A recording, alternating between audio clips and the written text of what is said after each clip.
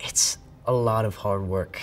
I know it all sounds super fun, and it is super fun, but you kind of have to fall in love with the process. You can't just love the glamorous parts. Hi, I'm Walker Scobell, and this is how I became Percy Jackson and Percy Jackson and the Olympians.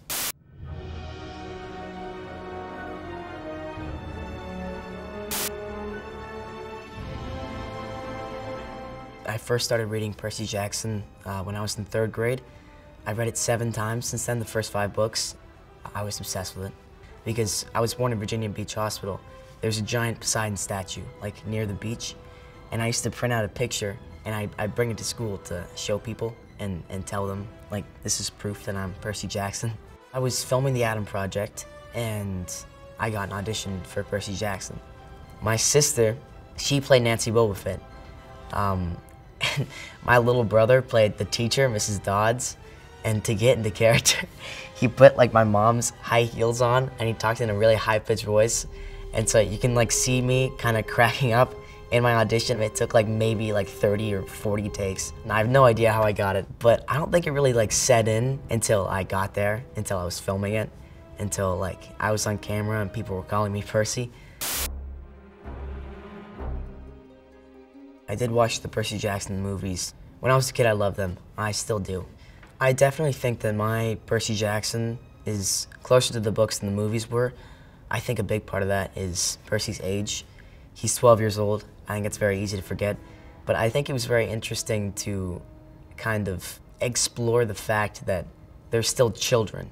Mr. Jackson, you will learn to control yourself. Do you understand me? Me? Do you understand me? He can't help it, Mrs. Dodds. Percy's special.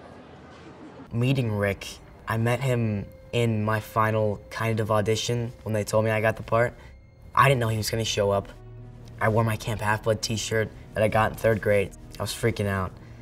And so the second time I met him, I was a lot more calm and collected so I could actually talk to him. He's given me a lot of tips and tricks for playing Percy. The biggest thing was just to relax.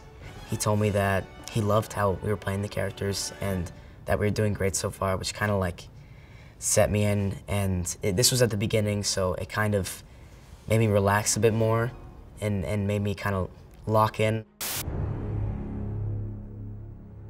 We did a full month of just training and rehearsing scenes. I did a lot of underwater training and like sword fight training with the stunts team. We practiced wires a lot. I did this scene where I'm falling, it's like an overhead shot of me falling down. The Chimera sequence when I fall off the arch in St. Louis. So I was on wires and I was falling down. So we practiced that a couple times. We did a bunch of wire work and sword fighting stuff. Normal day on set. I wake up at like 7:30. Me and my dad or mom, we drive over to set and I get there around 8:30. I would get into my wardrobe, my clothes, and my sides would be in my trailer. So I'd go over my sides, see what I'm doing that day, and then I'd go into, I think, hair first. I'll get my hair done. If it was a day where I was gonna be wet all day, they would put this like slime in my hair to make it appear wet for the whole day, which felt really weird, especially when they like wash it out. And normally they just make me for like 3 times more tan because I reflect light on the volume stage. And sometimes, like, there's a scene where I'm like deathly pale and I have like these like red it's red all over my eyes and I look like I'm about to die. And what I find so funny about watching that scene is that that day they decided not to put any makeup on me other than the redness. So like the deathly pale you see, that's just my normal like complexion. And then I go out to film. We go rehearse maybe like 9 o'clock, 9:30. And then I go to school for like 30 minutes until they set up the shot. And we just go back and forth, shooting, school, shooting, school.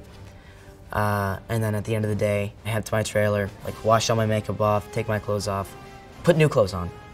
I don't just take them off. Yeah, and then I head home and go to bed or play video games. The first day on set, we were shooting at the Met on the volume stage. I keep saying I film all these weird places, but the whole time it's on the volume stage. Just the scene where it was me and Arian are talking. We do this bit where We both have sandwiches, and I would take his meat off his sandwich and he would take my cheese, and that took like a week of training.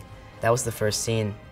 I was definitely a bit nervous. Going back and watching it, it's super hard to watch, that scene specifically. I think like as the show goes on, like each episode, it kind of gets easier to watch because it's like closer to now. But that first scene, it's like impossible for me and Arian to watch because that was our first day like ever filming together.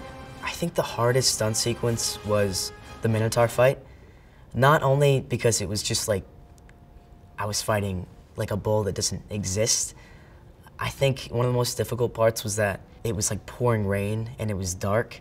So I couldn't really see what was going on, and a lot of like my notes for camera were to open my eyes more, which is really hard when it's like, when there's rain coming in your eyes. There was a couple different ways we shot the Minotaur sequence. One was, there's this like really, really tall, like 7-foot guy, and he was in the full skin-tight gray mocap suit holding a Minotaur head. So it was a lot less intimidating than you think it would be. So there was that when I was fighting him with like the sword, and then when I crawl onto his back, they shot that in a very interesting way. So they made a mock-up of the Minotaur, like without arms and from like the waist up. So I was on a wire and I'd sprint, and they had like a little bit of fur so I could grab onto it. I'd sprint around him and then I'd jump, grab onto the back, and then I'd get on his head. And they did a full like sequence of me ripping the horn off and stabbing him in the head. That took like maybe 3 days to shoot. It was a long sequence. I was wearing a wool sweater while we were filming the Minotaur sequence, kind of like this. And, but it was like real, like sheep wool. And so when it would rain, there was a very, very terrible stench coming from my sweater. And it kept getting like loose because I was running around, it was pouring rain, it got heavy.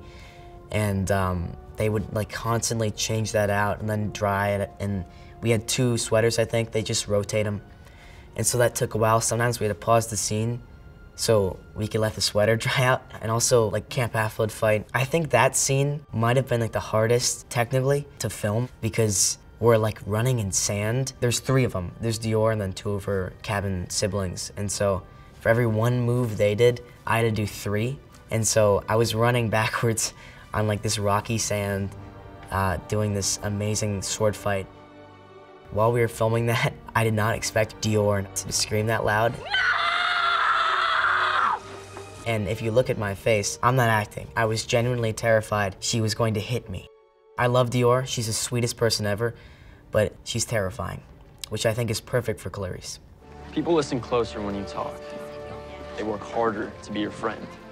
I've never had like an actual friend group that I've been super connected to until I found acting and I started Percy Jackson. And now I have like Leah and Charlie and Dior and Arian, of course. All these people that I feel like know how I'm feeling.